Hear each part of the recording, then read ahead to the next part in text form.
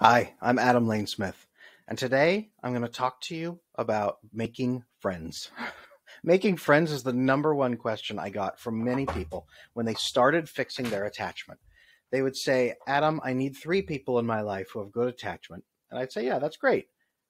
But where do you find three people? Sometimes people have one. Sometimes people have none. Sometimes people feel alone. I saw a joke recently that said Jesus performed many miracles, but one of his biggest miracles was having 12 close friends in his 30s. And that is true for our modern world. Having close friends after high school seems like a pipe dream for many. Many people struggle to make those friends, and there's a reason for that. We make it complicated. We forget how we made friends in the first place, and we get really self conscious, and we think nobody's going to want to be our friend. Some of that comes from attachment, believing that we have nothing to offer other people. Sometimes it's from very mild attachment issues, and we think, well, I think I have some things to offer, but nobody seems to like me very much, and I don't have any friends. What should I do? There's ways to fix that. I have a system. It is very, very, very simple to make friends as an adult. You just have to remember how you did it in kindergarten. And if you never did it in kindergarten, I'm going to teach you now. The way you make friends is to go places where people are doing things you like doing. So you might need to build a hobby. A lot of people who don't have friends also don't have hobbies, or they have hobbies that have no social element to them whatsoever. So you need, first of all, to develop a hobby that has a social component.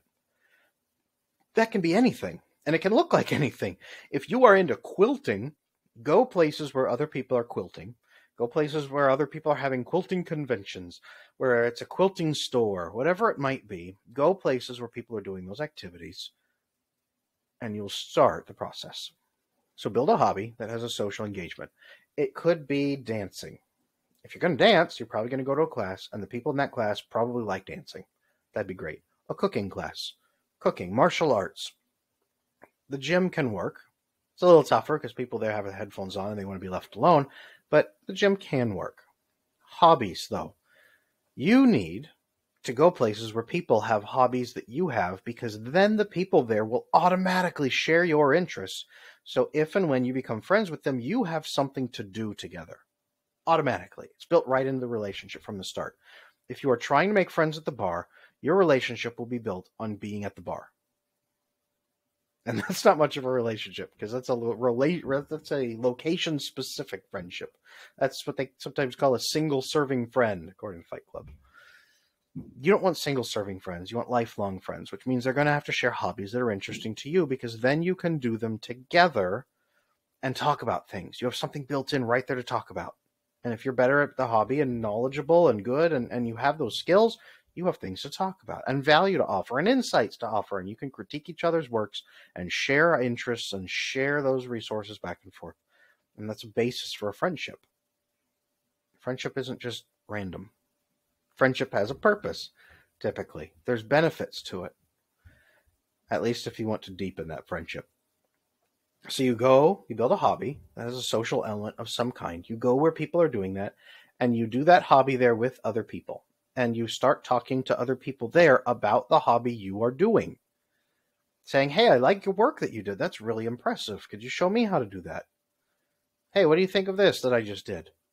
Hey, did you see that recent seminar about quilting? Whatever it might be, you strike up conversations about the hobby. And you talk to them a little bit. And when they are receptive, you keep talking to them. If they're, I don't want to talk about it, then you know that person is not looking for social engagement, even though they're there doing it. They probably will be receptive. Otherwise, they'll be at home doing that hobby. If they are out and about, and if they're your age, odds are good they probably don't have friends either, and they're doing exactly what I'm teaching you right here, which is going out with a social hobby and finding other people to connect with and make friends. They're probably there in the same boat that you are. If you don't have friends, you're not the only human being on earth who doesn't have friends. Because, again, I would get this question so many times in therapy. This is what people are looking for. So, you strike up that conversation, you start talking to them about it, and you guys have a good conversation. At the end of it, you say, hey, would you like to be friends? Now, that sounds stupid. That sounds juvenile. It is. It goes back to kindergarten. That's how kindergartners make friends. That's how people in elementary school make friends. They start talking about a hobby. They like it and they both enjoy the conversation and they want to do the hobby together more, so they become friends. And a lot of times they will say, are we friends? Can we be friends? Can I have your phone number? Can I come to your house? It's that simple. It's only complicated because we are self-conscious and think people will laugh at us. If somebody asked to be your friend and said, hey, you and I both enjoy this hobby together, would you like to be friends? Would you laugh at them? Would you think, wow, what a dumb question. What an idiot. What a loser. Why would they ask to be friends? No, you would probably say, oh, thank goodness.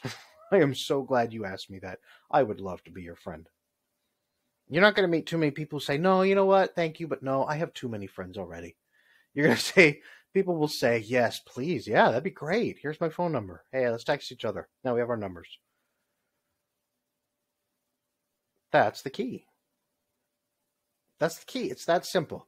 It is getting rid of your self-consciousness and just asking. I know, because I've taught this for years, and I do it myself. When I meet someone really interesting with a cool hobby that I share, I say, hey, would you like to be friends? And their eyes light up and they say, that'd be great. Yeah, I'd love to have a friend. I don't have very many friends. I came here looking for one. Wow, what a coincidence. So did I. That's the magic. And you can do this even when you have one friend. You can do this when you have 50 friends. You can still say, hey, would you like to be friends? How about we swap numbers? Let's talk about this quilting more often.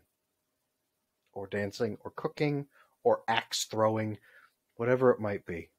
Let's do this more. It's that simple. It really is that simple. And if it sounds terrifying, it's because you think people will say no. You think someone is going to laugh at you for offering to be friends. You think someone is going to say, no, you don't have anything I want. Why would I be your friend?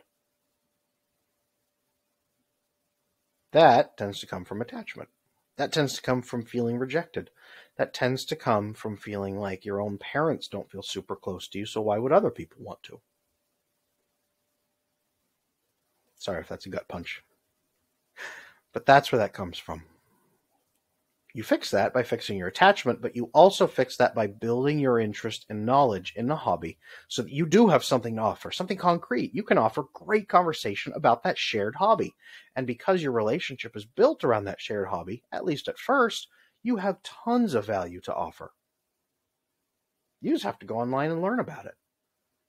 You can learn about it here on YouTube. You can learn about it on TikTok. You can learn about it on Wikipedia. You can learn about it anywhere. And then when you go to those places, you can teach cool methods. And people will adore you for it. And you will have 10 friends there instead of one friend. That's the magic. That is how you make adult friends in your 30s as many times as you want. That's how you stop being alone. And that's how you build the 3 people you need for good attachment. That's how you build the 10 people you need for a whole village. That's how you build a life full of friends. It works. It works really, really well. Try it. If you're struggling to find friends, this is your way. If you have any questions, I'd love to hear from you. I'm Adam Lane Smith, attachment specialist. Thank you for watching.